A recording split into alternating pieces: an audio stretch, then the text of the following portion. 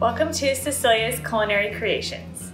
My name is Cecelia. I'm a registered dietitian as well as a certified diabetes care and education specialist. Today let's make luscious bell peppers. We'll start by preheating the oven to 375 degrees.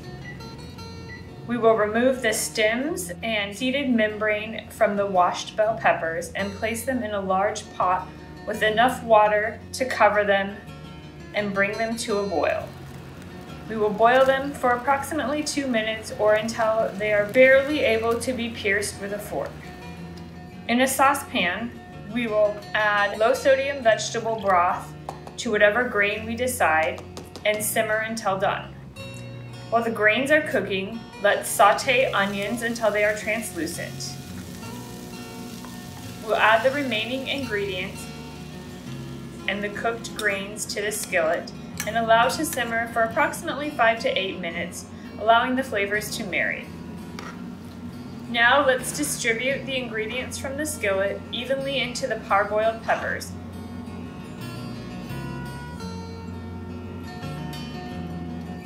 And place them on a baking sheet or baking pan in the oven for approximately 10 to 20 minutes.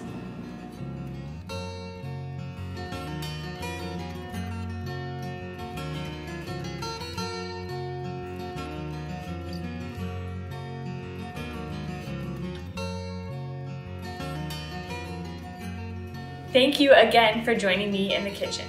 For more delicious recipes, please visit peacehealth.org/healthyyou.